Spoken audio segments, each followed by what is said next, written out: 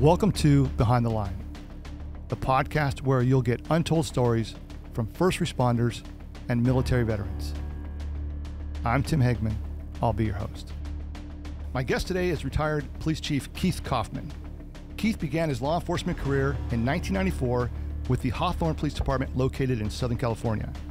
In 2015, Keith was appointed as the police chief of the Redondo Beach Police Department, also located in Southern California. In February of 2022, after 28 years in law enforcement, Keith decided it was time to turn the page and retire. But he stayed on as the city's acting fire chief until August of 2022. Keith worked a number of assignments while a police officer. He's a two-time recipient of the Medal of Valor. He and several other officers are responsible for the successful community program, Coffee with a Cop, which is now being used in all 50 states. In 2014, he authored and published an article called The System is Broken, which we'll talk about in a few minutes. And in 2022, he, along with a retired chief deputy of the Los Angeles Fire Department, conducted extensive research and prepared an article titled An Assessment of the Redondo Beach Fire Department. Please join me in welcoming retired Chief Keith Kauffman. Keith, welcome. Thank you. Appreciate you taking the time to spend with us on the Behind the Line podcast. This is exactly how I pictured my retirement going, doing podcasts. And yeah, thank you. I'm actually excited to be here. It's cool. Yeah, I appreciate you taking the time to be here, especially during this week of Thanksgiving. Absolutely. Thank you. So let's start off with one of the most important questions. How's retirement? This is the best thing ever. Yeah, it's better than I imagined. Every day is Saturday. There's no problem with what a lot of people have told me there would be a problem with, which is, hey, you're not going to know what to do. Like, you're going to go back to work right away. And I don't have an issue with that. I've always had a lot of hobbies and lots of other interests besides law enforcement. I actually don't think being a cop ever really defined me, like, as a person. So I'm able to explore all those other things now, and I love it. It's awesome. Yeah, it's highly recommended. That's right. Yeah, for sure. So with that, do you find yourself, now that you're retired, busier than when you were working full-time? It seems like it, but I'm definitely busier on, it's obviously different things. Like, yeah. I'm not busier checking the phone, waiting for the next travesty to happen. I'm busier like, wow, hey, can I pick up and leave tomorrow and drive to Paso and go see some friends? Or like, just busy with stuff. Yeah. But I also realize, hey, I need to keep my mind fresh and active. So I'm like figuring out things to do that's turning me into the person that was in charge of a lot of stuff to just going back to being like a student. Yeah. So I think that's what I'm enjoying right now. Yeah, it's a good adventure to do different things and to catch up on those things you were unable to do when you're working. But with that, what are your hobbies? What are you doing to keep busy? So I try to surf as much as I can. I spearfish a lot. And that was one of the things that started to go by the wayside when I became a chief and then really got into LA County Chiefs and that whole thing. When time was limited, that was probably one of my hobbies that slipped the most. So spearfishing is a huge passion of mine. It's pray for waves and surf. And then when it's flat, pray for fish and spearfish. But I picked up flying. So I am now a student pilot flying a Cessna little 180 bush plane, and that's a challenge. And I don't know if it's as challenging as golf though. So I'm playing golf too. Yeah, I play golf, not very well. And if I was going to attempt to fly based on my golf skills, I would be grounded all the time. Yeah. Not good at all. Yeah, both are challenging and humbling adventures for sure. Very much. And even for me, even on my worst round of golf, it's still a great day to be out there on a beautiful course with your buddies enjoying the day. Yeah. Flying's the same way. Like 6 bad landings, and then all of a sudden you do one and it's beautiful and you're like, okay, I'm back. Yeah. I'm in. Yeah. Yeah. I can relate to that. It sucks you in. Yes. As a police officer, what were some of the assignments that you did? What were you involved in? A little bit of everything. I think most people that end up like in a 28-year career, they get to span all the different things that are available in law enforcement. That was me, except for the fact that I probably missed out on a lot of those because I started promoting early. Once you promote to sergeant, your sphere of things to do starts to become smaller. Sure. However, what I always tell people that have great leadership characteristics that are thinking about promoting is you may not be able to do that directly, but you might be able to do that from the position of leadership and maybe make that area of the organization grow. So for me, started off as the basic beat cop, and at some point I was on the SWAT team, and I did that for 10 years, and I got to work an undercover part of the department for a while. That was in Hawthorne, and I did that about a year and a half. I was a training officer, and those were most of the specialized assignments I had. And then I started moving into detectives, and then, or I'm sorry, not detectives, but became a sergeant. And one of the first assignments I have, they're like, "You're going to run the traffic bureau." I don't even know how to write a ticket, and I hate motorcycles at the time. Wow. I was like, this is not for me. I remember telling the captain, I'm like, yeah, you totally have the wrong person. I want to go out and work dope and do all this other stuff. And they're like, no, you're doing it. Yeah. And luckily I had good leadership that was like, no, you need to see this part of it, because we all know that have ever worked traffic, you want to see a different part of the community. Oh, yeah. You start working traffic. I don't care where you're at, how violent the crime is. That's like the number one problem. And people get really passionate about it. It's the guy going 60 miles an hour down the street running the stop sign. Oh, yeah. So I did that, and it's just weird how everything comes full circle. I remember working that, and I remember telling the guys that worked for me, I'm like, this is stupid. You ride these motorcycles and these outfits that look like 1800s cavalry. That's right. Yeah. What are those boots about? This is dumb. And so way back when, I had a guy that was interested, and we put a full face helmet on him. And oh my God, the ridicule, it was insane. Oh yeah. As I was able to promote and move away from working in those specialized units, but focus more on leadership and supervision and stuff. Now it's, hey, put up or shut up. So when I'm a chief of police and I'm running a traffic bureau, it's either do something about it or stop complaining. And I think that's where I really found my passion in law enforcement, was trying to work on being a change agent in certain aspects. That's what interested me a lot. Yeah. I think what you touched on, a lot of times anybody can do this, but say in a supervisory role as a sergeant, lieutenant, whatever it is, I think there's a lot of times there's, say, officers that you may see something in that person that they're not aware of, and you encourage them to take a role, traffic or whatever it is, and they may be reluctant or resistant. And sometimes people don't know what they're capable of doing, but other people see it. And I think a good supervisor will then see it and not only just say, okay, but to actually give them an opportunity to work it. And I think most times people realize, oh, I had no idea I would like to do this. Yeah, it's very true. You need to listen to, especially the good mentors and stuff that we have in life, because their wisdom, if you fail to accept some of those opportunities or challenge yourself with some of the directions that are being presented to you, you could really miss out. Oh yeah. Shoot, I almost missed out on being a police chief. Best job I ever had. Yeah. Best job of any of the jobs in law enforcement I ever had was being a police chief. It was the most fun. I loved it. I could have easily missed out on that. And luckily had some great mentors, and they kicked me in the butt a little bit, and they're like, look, man, you need to do this. What are you doing? You're always talking to people about, oh, take this opportunity and grow and all this kind of shit, and then you're not going to do it. And that was ultimately the thing. I was like, ooh, wow, that's a good mentor right there. So I better put up or shut up. And but you're right. You can easily get pigeonholed into different aspects of any job. For sure. And law enforcement for sure. Civil services is tough to navigate, right? It has its own system and politics, and very much, especially in smaller departments like we both worked. There's nowhere to hide. No. There's nowhere to hide. So you can make a mistake and kind of live with that jacket for your entire career. Yeah, it's very difficult to shed a jacket if you have it, even though you've tried to, whatever the reason. But yeah, in a small department, a lot of times you do get pigeonholed, or people do, and it's unfortunate. But I think as a good supervisor, mentor will recognize what people are capable of doing and then give them an opportunity to work it. Hell yeah. Okay, so you became a police officer in '94 with the Hawthorne Police Department. You retired with the Redondo Beach Police Department as a chief in 2022. In those 28 years, what do you think was one of the maybe not just one, but a major change in policing?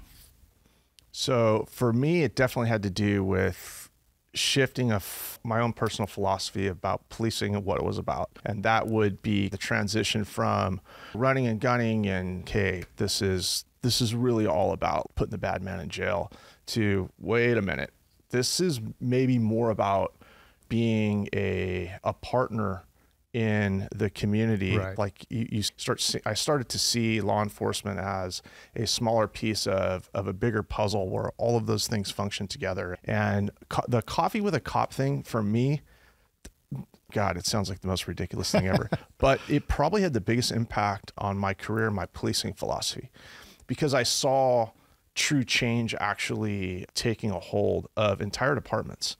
And no one will ever be able to tell me, no, that doesn't work, or law enforcement can't change, or this and that. No, it's not true. I had definitely seen major leaps and bounds in the relationships that agencies were having with their community.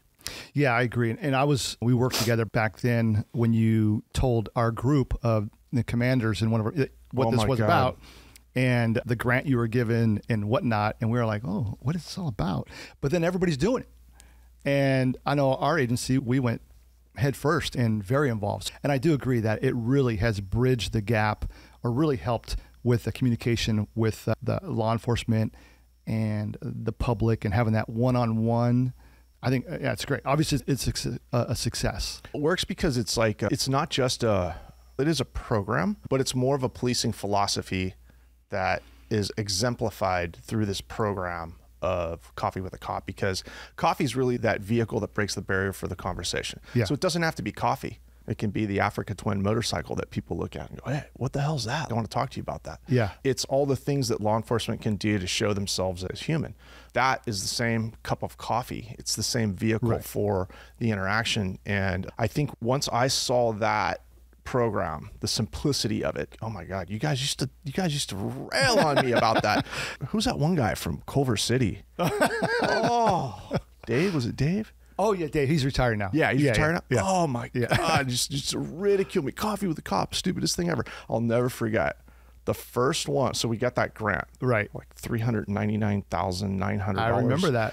Someone from Time Magazine wrote an article on it because they're like, "Where's that $10?" Someone bought a pizza in the DOJ. Yeah. So anyway, DOJ gives us this money, and the first one we do was in this place called Gulf Shores, Alabama.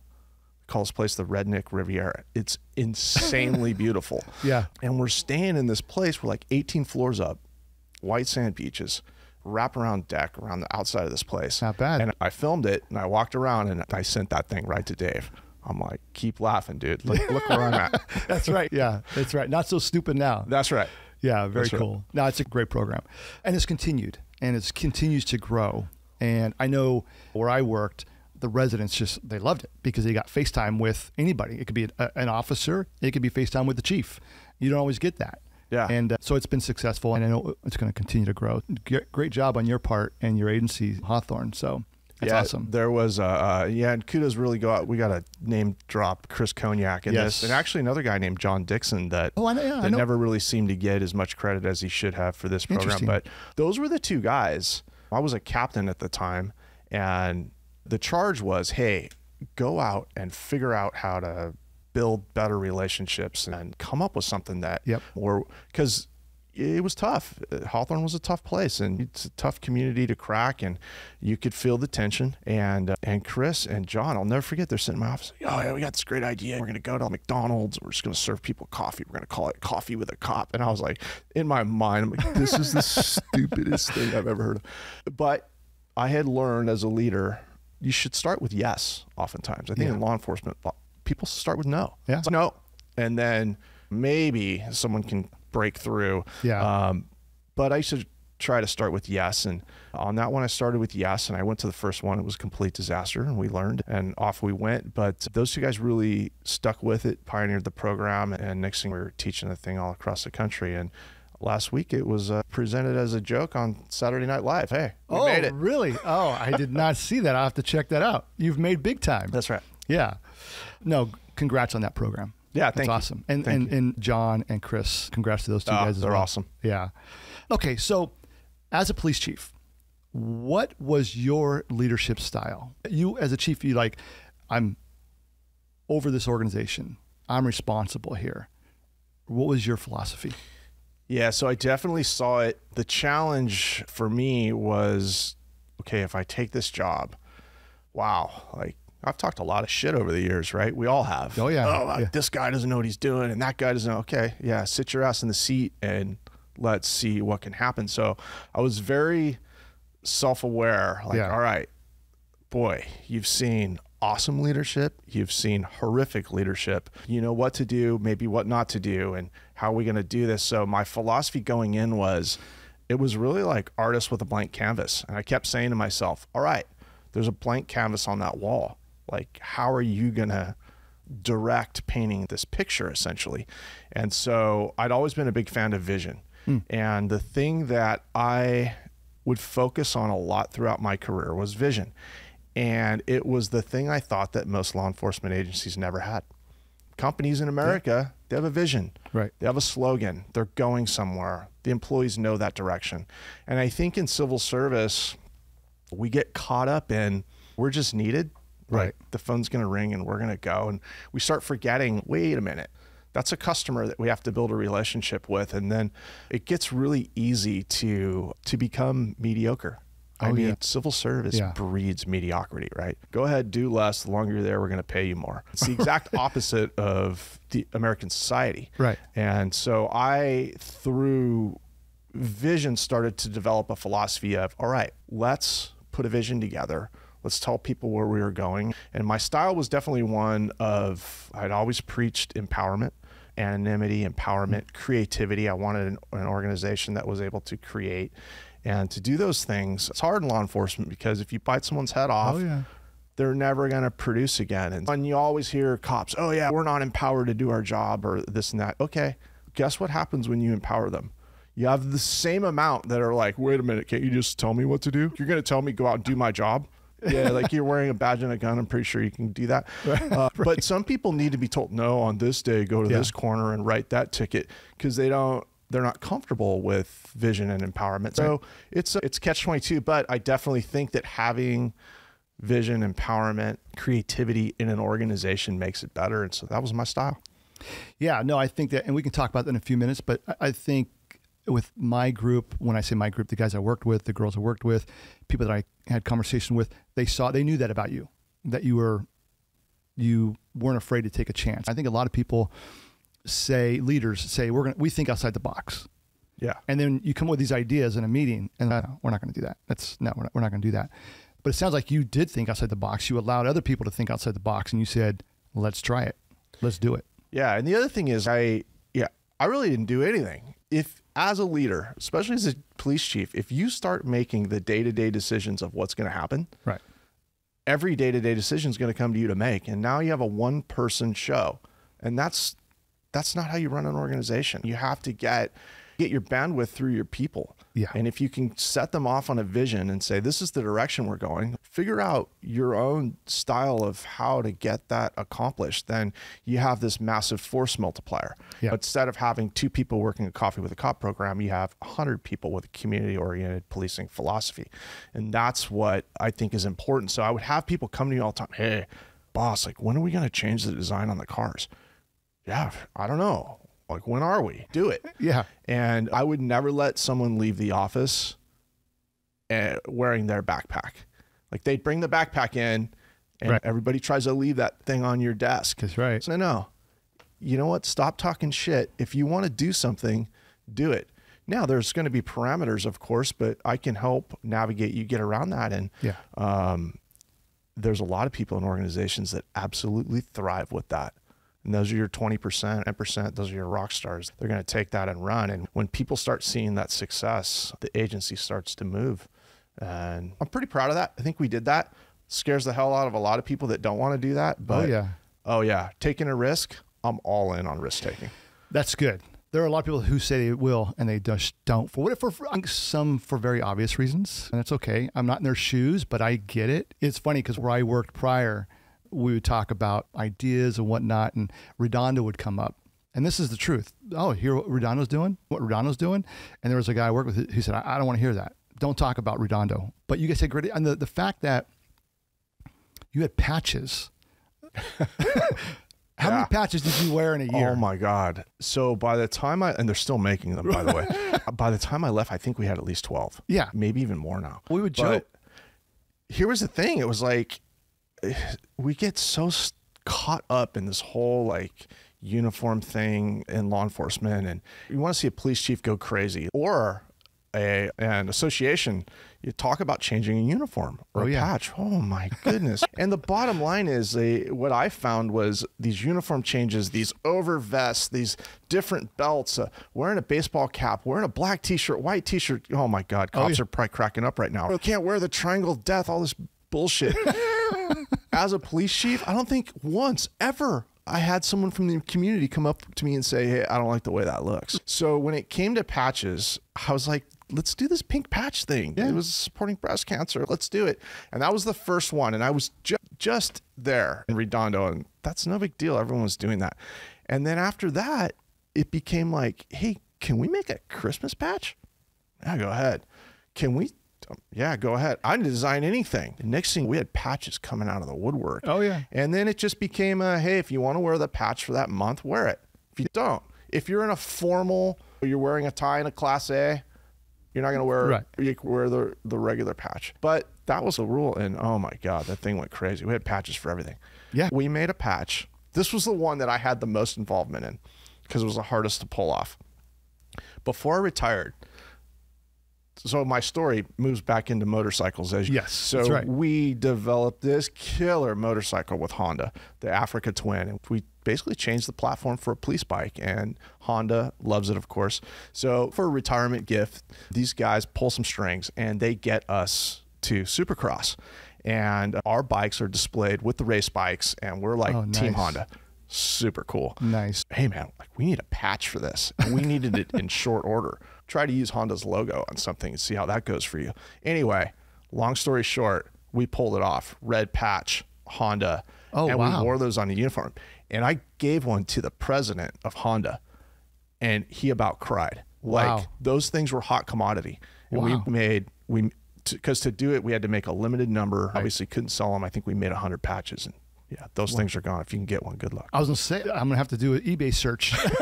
I'll have to pay a pretty penny, I'm sure. It's possible. You never know. Talking about the philosophy. So slogan, motto, whatever it is for Redondo. I remember seeing it for the first time and having a conversation with people like, oh my gosh, that's spot on.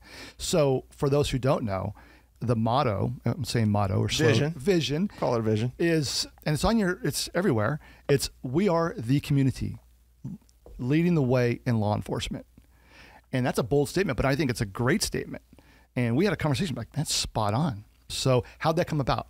So it came about when I became the police chief. I gave it, I don't know, 3 or 4 months, maybe 5. I can't remember the exact time frame, but hey, let me get a feel for the organization. I was left with a beautiful blueprint assessment that was done by the police chief, John New, prior to me. I knew a lot of what the issues were in the agency and kind of the recommended direction it needed to go. We put together one of these like team building workshop type things, and I broke it down to the moderator, like all those things that post wants you to do, all of those stupid things, and you've probably been to many of these. Oh yeah. I'm like, we're not doing that. We're not doing that. We're going to do 2 things. We're going to define leadership. What does leadership mean in this organization? And we're going to create a vision. And if you can't do those 2 things, I don't need you. And that's what we did. And we created this vision in this workshop. And my only influence on that was I would not let the agency sell itself short. So I didn't sit down and write the vision. Now, the agency needed to change to become more community oriented. That's where we are the community, not a part of, partner with, relationship, all that crap that we normally hear. It's no, we are. Yeah. If it happens to you, it happens to us. That was the philosophy. And then obviously the leading the way in law enforcement, that was the creativity, innovation, technology. Let's really try some stuff here. And it came about in that room of all of the supervision and association and civilian staff and everybody that was in that room. And I would sit back and they would come up with stuff for hours. Yeah. And then you go, okay, chief, we got it. Here it is. And then they would look at my face and I would try not to have a reaction. And then at one point I'd be like, yeah, you're selling yourself way too short.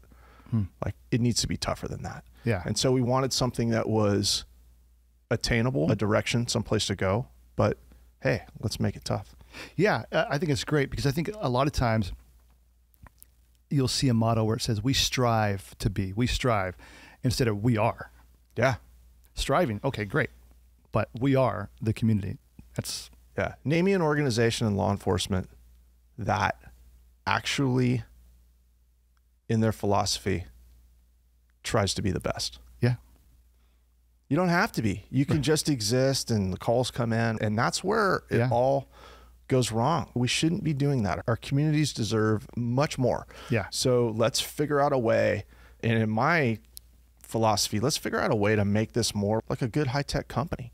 What do they do? What do they do with someone that's not performing? That person's gone. Yeah. It's a little more difficult for us. Right. But there are ways to incentivize people, and so you have to figure those out. Definitely. And it worked.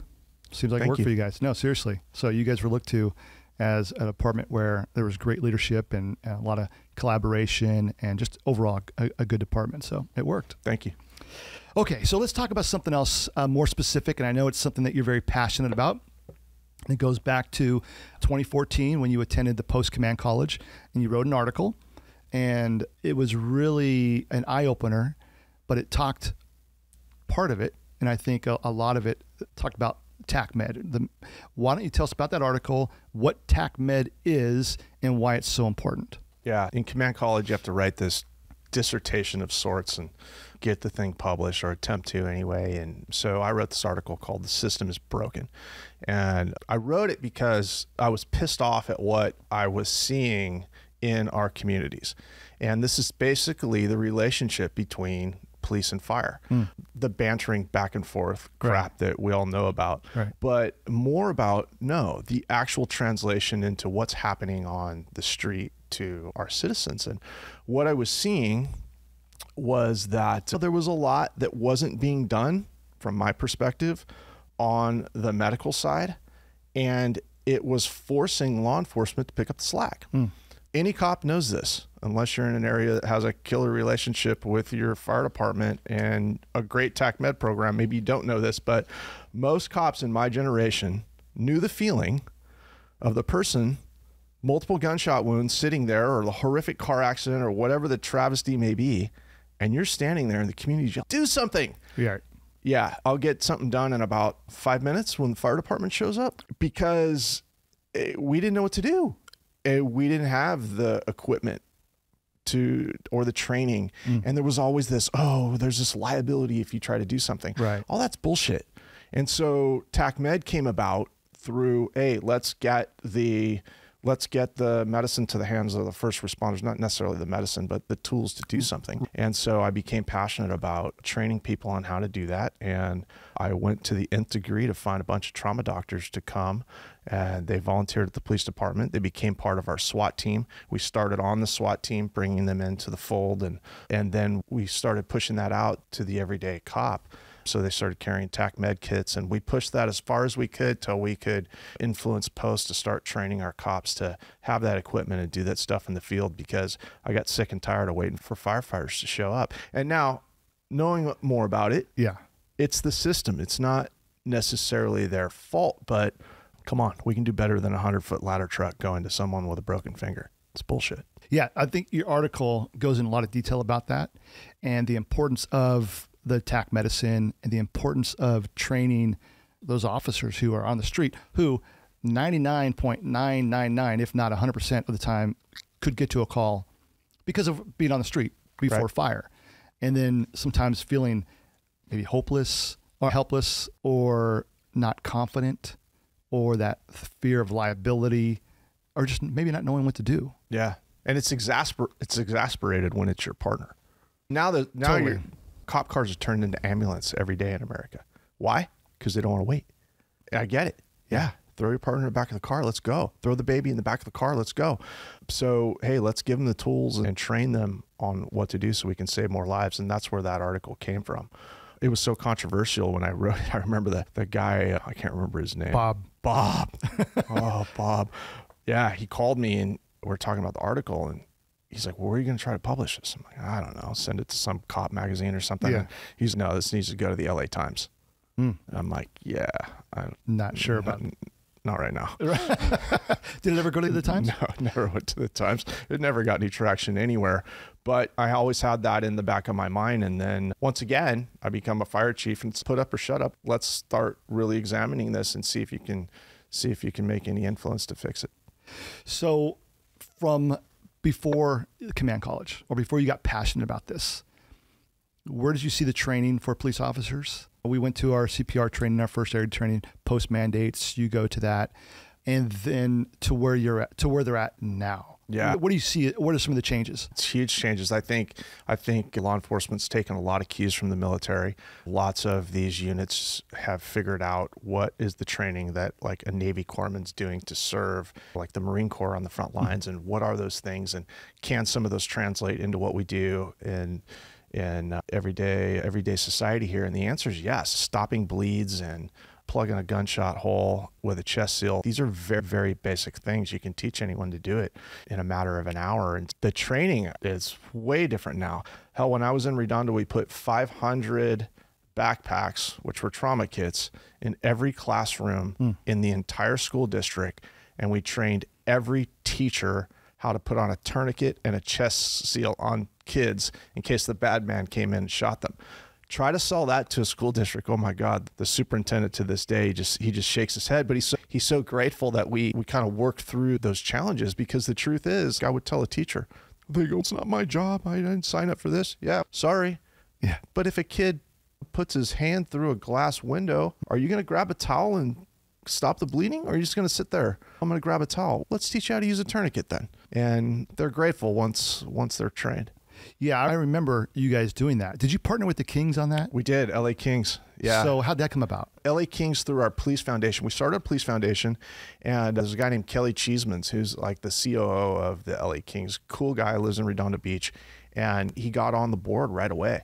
And he was like, hey, I'm in this. What can we do, especially for youth programs? And so I'm like, look, we got this idea. And they were all in on it. And we developed these backpacks. We went through a trauma doctor, and that's basically the same exact thing that the cops are carrying. Exact thing. And you trained all the teachers? Trained all the teachers. Wow. Run, hide, fight. How do you put a tourniquet and a chest seal on a kid? And then, of course, you have CPR and all those other things in there. But yeah, it's a big deal. So when it comes to training law enforcement, the officers, are there different levels of training? You have somebody who, maybe a police officer, who has been trained to be a paramedic, and then can teach the other officers, other people. Maybe there's a different level. Do you see that happening? Yeah, I totally see it happening. So one of the things from that philosophy, that article I wrote, The System is Broken, the reason that came about is because I was sending cops to EMT school, because I was passionate about, hey, we need more people on the front line that are better trained, EMTs, even up to paramedics. You want to freak a fire department, tell them that you're sending all their cops to paramedic school. They call it mission creep. Oh, interesting. And I call it stop driving the ladder truck to the call and be out in the field, because someone's got to do something. The public doesn't care what your uniform looks like. They just want the help. So yeah, there's different levels of training. I think by the time I left Hawthorne, we had 19 EMTs. Officers? Officers. Wow. And when I went to Redondo, the same thing. Hey, who's interested in doing this? And you'd be surprised. A bunch of cops were like, yeah, I'm in. And it's just because they need to have that skill set on the front line when they're out in the field. So yeah, all the way up through paramedic would be the goal. Now, it doesn't have to be that way, but maybe if firefighters were driving around in a Ford Explorer patrolling like a cop was and could get there at the same time, you start removing some of these needs. And I just think that the black or blue and red need to work a little bit closely together. Yeah. And stop thinking about yourself. Start thinking about that person that's lying on the ground and what's really best served here. And we can figure that out. We can also figure it out with the private ambulance companies too. They're pretty fast. Why they don't show up first? Because they don't want to be firemen. You don't show up first. You're gonna get yelled at, and you're gonna get ridiculed. And that article came about because I had a bunch of cops training to be EMTs riding in the back of ambulances wearing a stupid white button-up shirt. Not identified as a cop. Not identified as a cop. Yeah. And they were there to get their hours to become EMTs. Holy shit, the way they were treated by the firefighters that were showing up on scene, like second-rate citizens. It got so bad. They would come to me and they go, you're not going to believe this. And they would tell me all the stories that were in that article. Wow.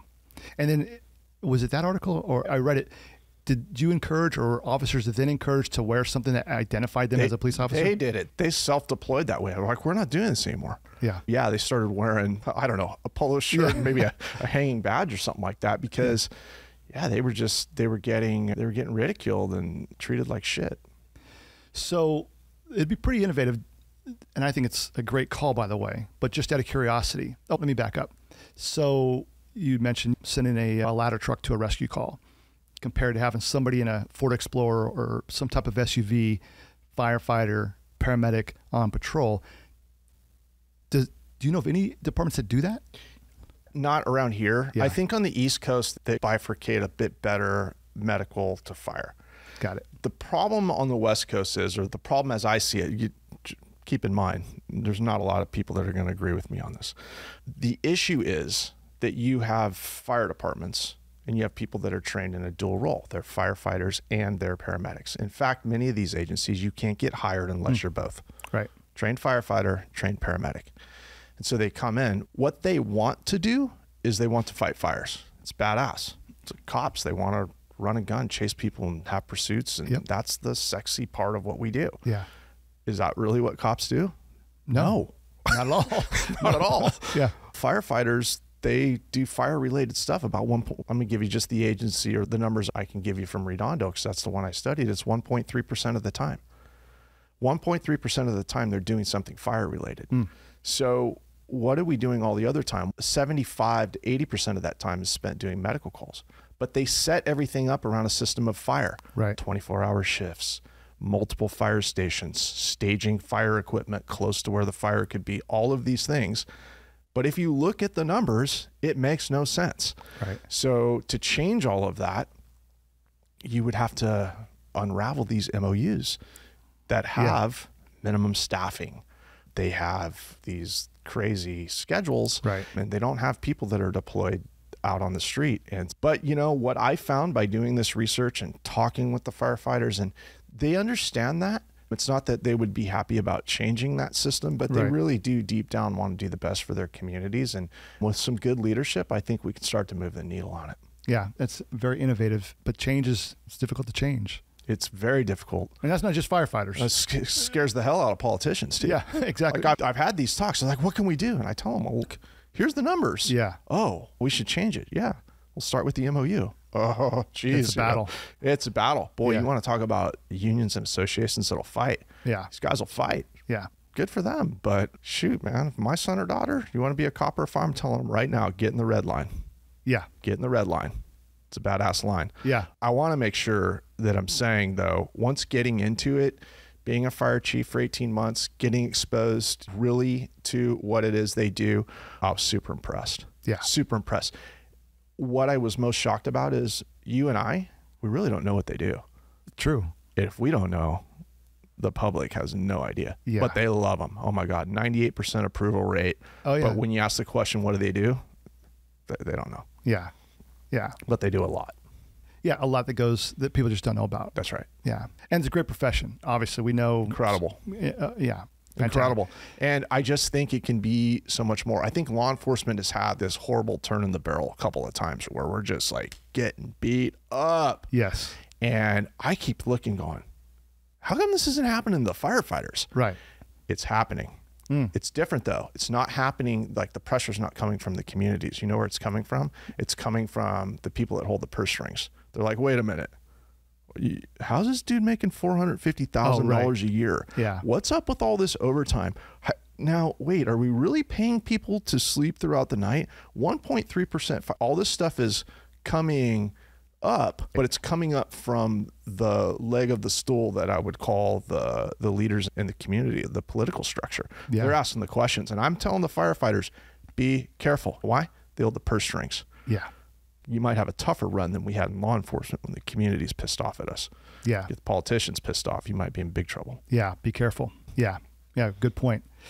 So let me back up just a little bit in regard to having the officers trained, the EMTs, just advanced training for officers to save lives. Can you give one or two examples of how this training paid off in a way where a street cop was responded to some rescue call, and because he or she responded and they were trained, didn't have to wait for the firefighters, paramedics to get there.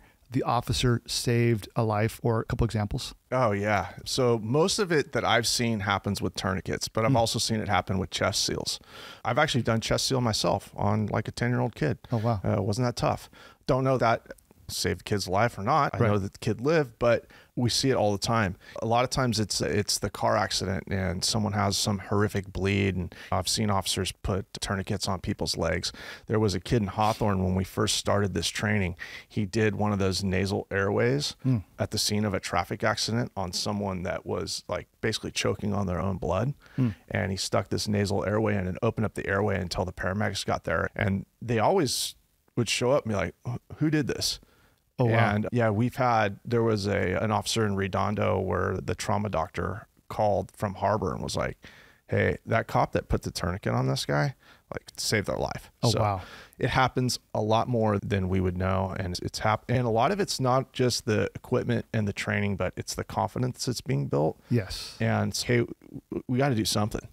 And cops will do it. It's a perishable skill. You have to maintain your whatever your certificate is or whatever. Yeah. So it's not just let's do it one time and forget about it.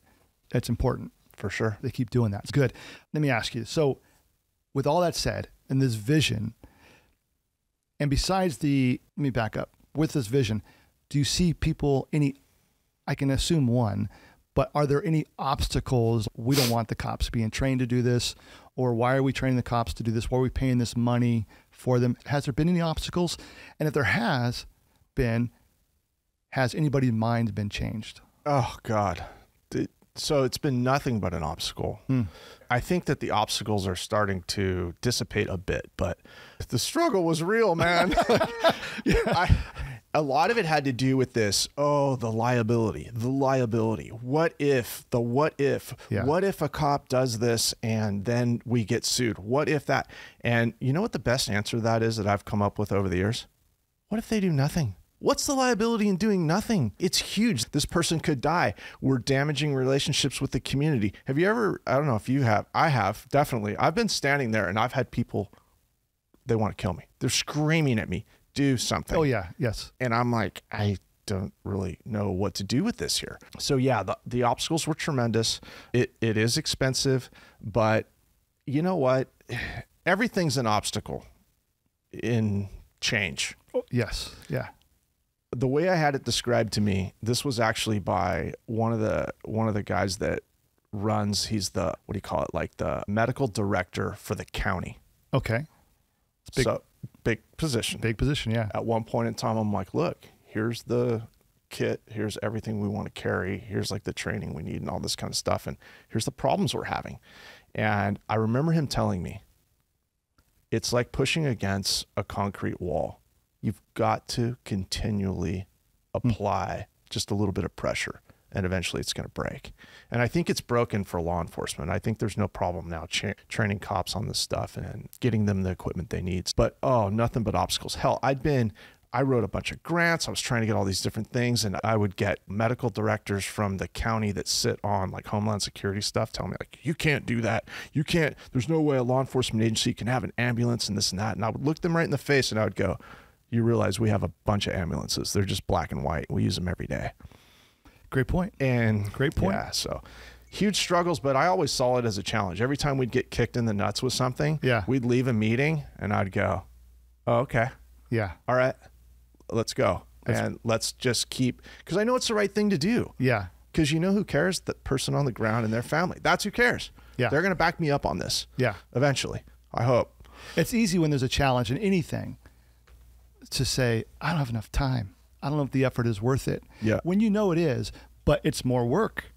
And if you're sometimes, like the doctor said, that you just got to keep applying that pressure. Yeah. And sometimes ever so slightly, it'll happen. Yeah. But it's going to take time. Yeah. And some of this stuff's so easy. There's no reason we can't have an AED in every police car. Come on, guys, this is basic. But if we queried across the country right now, most cops listening to this, they don't have an AED in their police car. They probably don't have that trauma kit on them. But you know what? I take that back. They probably do, but it's their own. Great point. Yeah. What do they call it? Go bag? The go bag. They've got it in there. And you know, whether their agency lets them do it or not, you know what? And good on them. Yeah. Oh, yeah. Because if they get shot or their partner gets shot, put the damn tourniquet on. That's right. No, it's a good point. And remember back in the day, you may have a AED, you may have 3. They're in the supervisor vehicle. Yeah. Batteries are dead. Yeah, batteries are dead. And sometimes good luck getting hold of that supervisor. It's just TAC Med. Yeah, we've got TAC Med. Where are they? They're on the SWAT team. Yeah. Yeah, great. It's like with the firefighters. Like 1.3% of the time, we're going to do something with SWAT. Yeah. 90% of the time, we're going to do something with the patrol officer. That's why are we training the SWAT guy in TAC Med only? Why not this person? Hell, why not the civilian working parking enforcement? They're going to show up on scene too.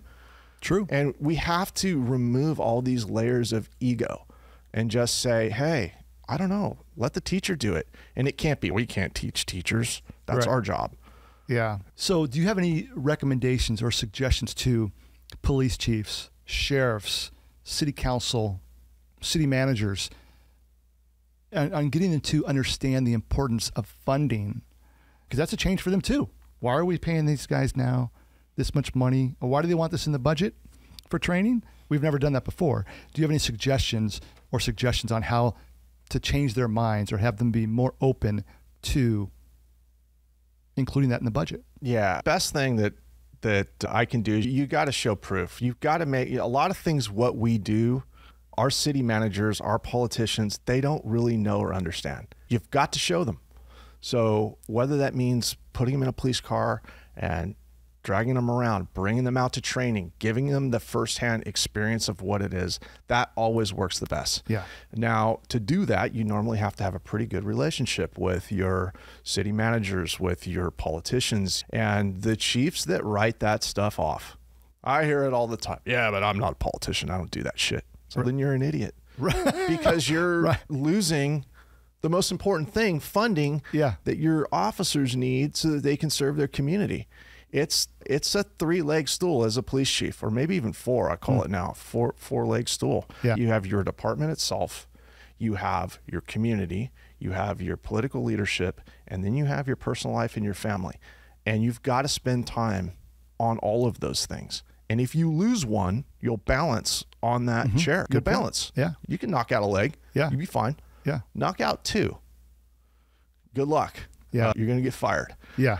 What I'm saying is you've got to have a great relationship with the people that hold the purse strings. They have to understand. And a lot of things we can show them now, we can show them through digital media and video. Hell, you asked me about, hey, have you seen a specific circumstance? Yeah, I've seen a lot. I've seen some really bad shit.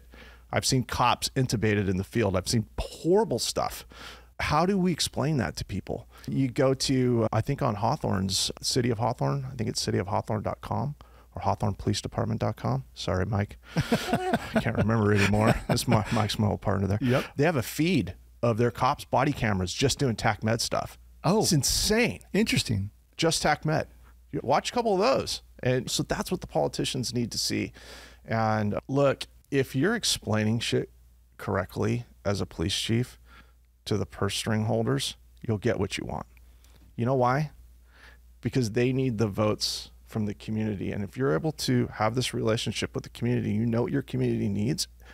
It's supposed to be a team. We're all supposed to be working together towards the greater good of our communities. That's right. And a lot of times the police chief has to be the one that is the moderator. Yes. That's right. I'm going to moderate between the community and the politicians and the city manager. Like I'm the person because they're fighting over this political issue and this and that and development this and so whoa, hold on a minute. Don't forget, car accident, person on the street. That's right. Like, safety and security, that comes first. True. And you brought up a good point. So what we'll do is I'll research that link and we'll put it in the show notes because I think people want to see that. And the more they see it, they become educated. They understand the importance of that. But let me ask you this question. We're talking about funding. Hopefully we have a wide audience here with police officer level, supervisor, manager, whoever, the public.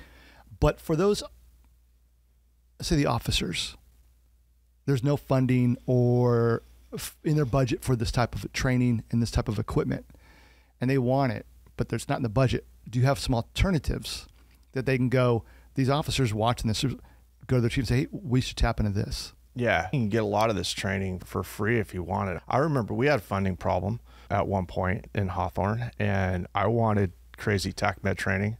I went to the Marine base and said, hey, look, I got this program. Anything you can help us with? Yeah. Guys, hold on a minute. Let me introduce you to this Navy corpsman. Yeah, here, we'll just slip you guys into this course. There's ways, there's ways to do it. The cost of the equipment's pretty cheap. We didn't pay for any of the training in Hawthorne. We had volunteer trauma doctors come in, and they were happy to do it. The other avenue is you have residents that are becoming doctors that work at hospitals and stuff like that. A lot of times for their residency, they'll have these community projects they need to do. Hey, come in. Can you train our guys how to do this? And it doesn't need to be a doctor. Hell, a nurse can tell you how to do it. Or can our fire department start training? This used to drive me insane. Why aren't they training us? Better yet, if you've got your own fire department, why aren't they completely integrated in everything that the police department does? They should be on your SWAT team. They should be running your TAC med programs. They should be the ones that are certifying people as EMTs. That stuff shouldn't cost that much money. So I think there are ways to get around it.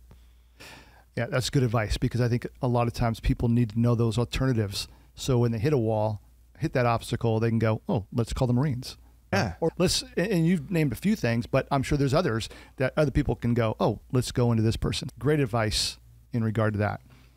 We're going to wrap up here in a minute, but do you have anything else you'd like to add, or something you think is important to comment about in regard to TAC Med, or that relationship with police, fire, funding, whatever you think is important in regard to this? I think the most important thing is that public safety as a whole needs to sit at the table better together to provide a better product to the community. Had this very fortunate and unique position to be in, where I was both a police chief and a fire chief. And not a lot of police chiefs get to do that. And it's been a huge eye opener. But when you start peeling back the layers of the onion, and okay, here's like the men and women that we have that work in both of these entities. And if you put them in a room together and remove all the politics and the egos and stuff, they'll come up with the best stuff that we've ever heard. But someone's got to provide the table that they can sit at. And I would just say, we can do better. Yeah. We can do better. We can do way better. There are many things that we could be integrating a fire department into a police department for, and vice versa. Take this whole issue of homelessness. As a department, we went all in. Social workers, navigators, psychologists, drug addiction counselors, social workers riding with cops in cars, pallet shelters, geez, you name it. We went all in. I move over to the fire department and I'm like, where are you at on this? What do you mean? Shit, 90% of this stuff is medical. What are the cops even? Why are we doing this? We're doing it because you're not doing it. You should be in on this. How come there's not a social worker riding in an ambulance? Let's work on this a bit more together. So when I got to see both sides, the thing I saw was we have this massive duplication of effort, and we're spending tons of money in these cities we don't need to be. Probably, yeah. You take administrative investigations in a police department. You have this unit and they do all this kind of shit. Fire department, yeah, good luck. Those dudes don't do any of that stuff. Right. But it's a needed entity. So should we pay to train? Should we do all this? Or should we just maybe integrate those two things? It used to drive me crazy in a police department that we didn't have a CPA. I'm running a $48 million budget. I don't have a CPA? Are you kidding me? So we create one, figure out how to do it, and maybe that person could be served also doing the fire department. I'm spending hundreds of thousands of dollars on the maintenance of grants and equipment and all this kind of stuff. How come the grant writer's not doing both? Like these things are no brainers. And I think that our chiefs and our leadership in police and fire should be putting their heads together. And if not, then their boss, the city managers and the mayors, should be forcing those heads together to stop duplicating efforts and provide a better product to our people out on the street. Yeah, great advice. That communication, collaboration, learning what each other does or you guys do, you have a better understanding and to work together. Because you want the same thing. Hopefully you want the same thing, to serve the community and to represent your agency, your staff. So yeah, that's good advice. Yeah. So before we wrap up, you may not remember this, but I want to say, because to me, to this day, I can still remember. Gosh, it's probably around 2011, 2012, something like that. I forget. I was promoting or looking to promote to captain, and I was reaching out to some people, whatnot, and they were very nice, sat down with me, great advice. And I remember, you may not remember this, you probably don't remember this, but I reached out to you and to your, you talked about Mike Ishii, current chief, soon to retire from Hawthorne PD, and say, hey, can I meet with you guys or whatever? And you invited me over, and we went in your office, and I thought it was just going to be me and you. Nothing against Mike, but I just went in your office, and next thing I know, Mike comes in, the door shut, and you guys spent like 2.5 hours with me. And you didn't hold back. You asked, why do you want to do this? What are you doing now? What's your background? And then you started peppering me, which I was not prepared for, by the way, with oral board questions. And I'm like, shit, But with that said, you two really did take the time, and I'm sure I'm not the only one. I'm sure you both did it together as individuals for many people. But I've always appreciated that, where you took the time to sit down with me together for 2.5 hours and really expressed you were genuine in wanting to help. And I remember this, and you, again, and I forget what it was, but you said something like, and I hope I don't offend anybody, but you said, from what I recall, do you think I want to go to that meeting or this meeting or that meeting? I don't want to go to those meetings, but I represent the Hawthorne Police Department. That's why I go to these meetings. And that always stuck with me. That's going back 10 some years. And there were a lot of meetings. I'm like, shit, I really don't want to go to this meeting. I don't want to go here. But you go, this is my position. I represent this agency. I'm one of several who represents this agency, and I need to go. And you go, and when you're there, you're like, oh, I'm glad I went. But I'll never forget you expressing that. And so thank you to you. And hopefully Mike was watching this. We're going to force him to watch it. We'll make him watch it. We're going to make him watch it. But thank you to you. Thank you to Afishi. And hopefully he has a great retirement. But 28 years in law enforcement, coupled with some time with the fire department, just public safety, everything that you did during that time, I want to say thank you. You were an inspiration as a police chief, as a captain, as a partner. And thank you for your service to the community. And we appreciate you spending time here today on the Behind the Line podcast. Awesome. Thank you so much for having me. I've been blessed in this career and blessed to be given these opportunities and stuff. I hope I made the best of it, but you know what? I sleep well at night and get to do all the things I love now. I hope that the men and women that are watching this carry on the tradition. Yeah. It's like I told the fire department when I left, because I live in Redondo. I'm like, I'm watching. We need you. Yeah, I'm watching. Yeah, you know? No, said. So anyways, congratulations on a great career and enjoy your retirement. And thanks for spending time today. Thank you so much. It was fun. Thanks for listening to today's episode. If you like the show, please follow and subscribe wherever you listen to podcasts. For the show notes from each episode, visit behindthelinepod.com. If you want to support the show and hear more from our first responders and military veterans, head over to patreon.com/behindtheline. I'll see you on the next one.